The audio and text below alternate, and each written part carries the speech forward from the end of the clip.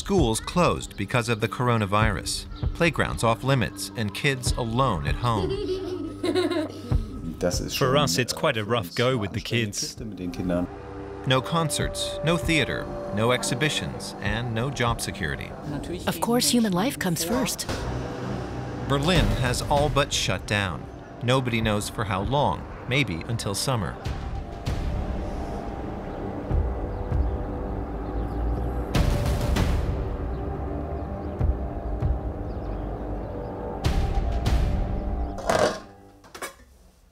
Jaja and Bela Hansen get their kitchen in ship shape. They're home alone. Their parents have to work, and their school is closed.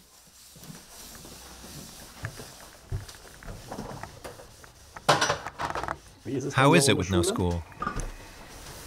Relaxed. Yeah, especially by studying. Now we can kid around. It's not as strict. It's laid back. But it'll go on like this for weeks, you know? Yeah, I think it's going to be interesting. The school's assigned plenty of homework. I've got a weekly syllabus with various assignments that have to be done over these days. And a regular curriculum listing the assignments that you're supposed to do. And they'll send us some more sheets with even more assignments on them.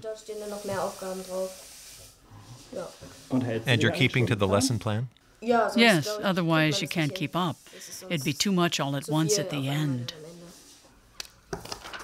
The first thing they learn is that this virus is no vacation for the world's school children. The pile of homework from school puts structure back into their day. But the forced break will last some time, at least 5 weeks, maybe even longer. Will you guys be fighting? Yeah. I don't think you can avoid it. If you're cooped up in a small space, like an apartment, for so long, there'll always be fighting. I think after some time we'll try to stay out of each other's way when we don't feel like dealing with each other. I think I'll end up volunteering to go shopping a lot. Hanging around the apartment all day is a bummer.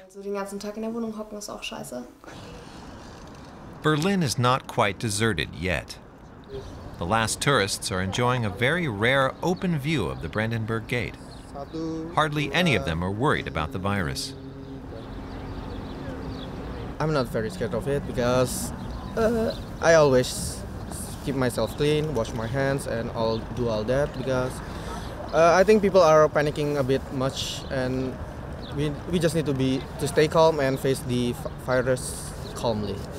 Now we can enjoy the good weather since it's pretty bright and warm, not like usual. And yeah, so I tend to go out with my friend while the weather is good. Others believe they're in the wrong place at the wrong time. They have to change their plans. Well, they were to go and visit most of the museums and whatever, but everything's closed, so we're doing a lot more walking instead. Are you afraid of the virus? No. I think it's been blown out of all proportion, to be honest with you. It's just causing a lot of damage to a lot of businesses.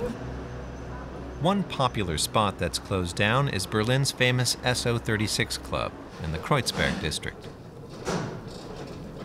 Aside from cleaning up after the last concert, Nanette Feig and her co-workers have little else to do. What's the mood like on a job like this? It's sad, but it's clear that for now we're closing everything down. Whether we'll open again and when is up in the air. We don't know. I can only describe the mood as fatalistic.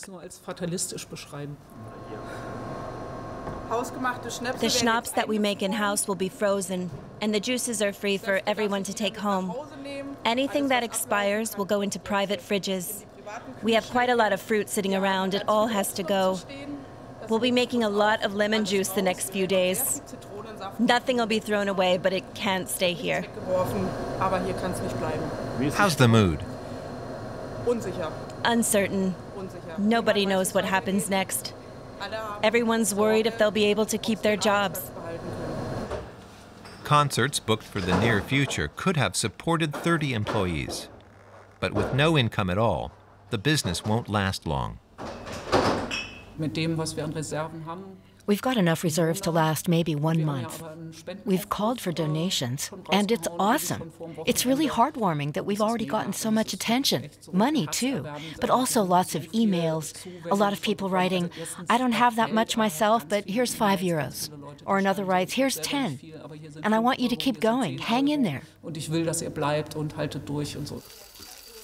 Jaja and Bela aren't alone now. Their dad, Paul Hansen, has come home from work. Bella, the pot hasn't been washed. It's a disaster. That's the only thing I forgot to do.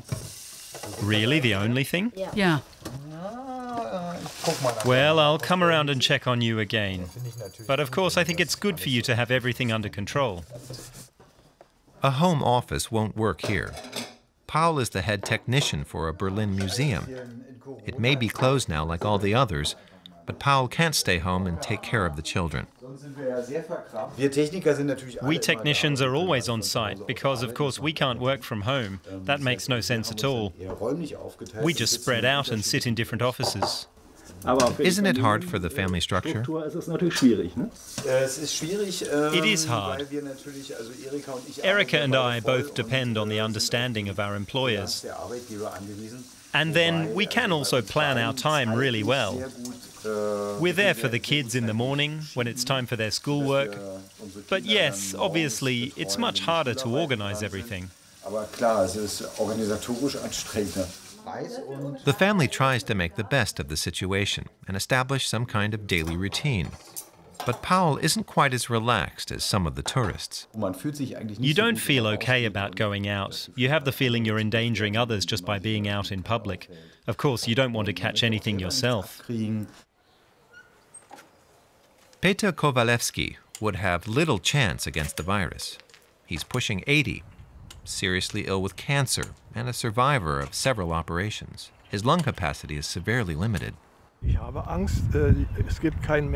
I'm afraid that there isn't anyone who's not afraid. But for me, that fear is well-founded, because my lungs are so damaged. They can't fight off disease like healthy lungs can. Peter Kowalewski has been seeing a physical therapist. The exercises he does keep him alive. But now his fitness studio is closed because of the virus. My lungs are damaged, and they can't grow back like a fingernail would.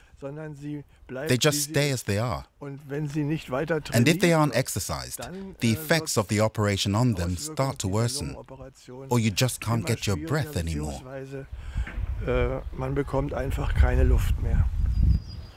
The former hydraulic engineer lives alone and has no family.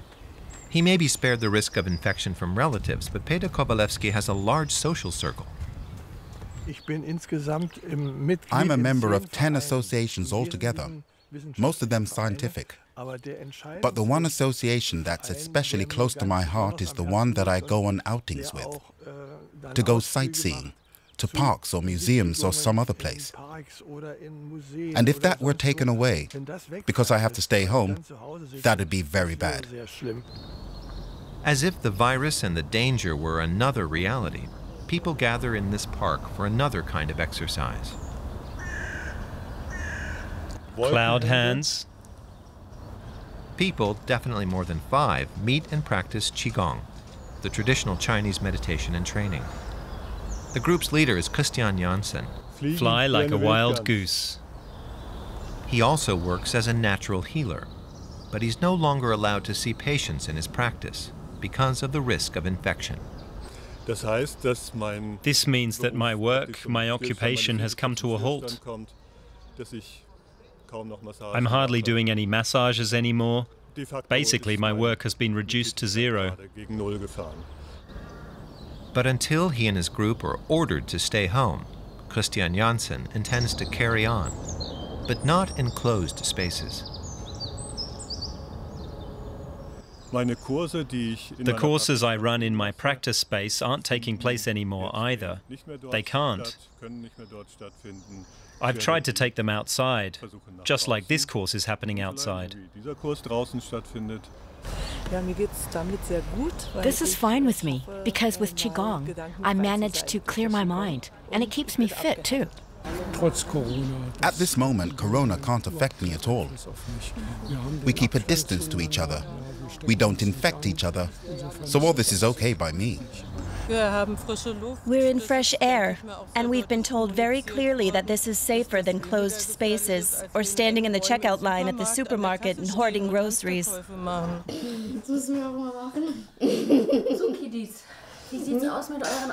All right, kids, how's it looking with today's assignments? Have you completed everything you had planned, including the homework I handed out to you? How about cleaning and picking up? Jaja and Bela's mother can't work from home either. She gets off work relatively late. She puts no stock whatsoever in the hoarding still going on. This is how our pantry looks. The basics, right? Right, we need to straighten this up. No extra amounts of anything. No, usually we buy groceries to last us a week. We go on one big shopping trip every week, and that ought to last us the rest of the week, depending on what fresh produce we need. I don't have the space for lots of provisions. I wouldn't know where to store it.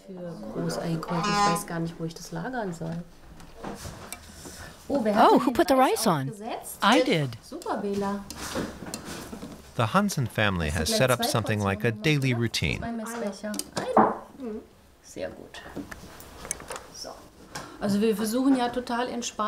We try to be totally relaxed and laid back and easygoing to make the best of the situation. Why should I get upset? It doesn't help. It just makes you sick and vulnerable. You have to keep your immune system strong. That's why we're having stew. In the evening, they sit on the balcony. Outings are ruled out for the near future. Such is life in the days of the coronavirus.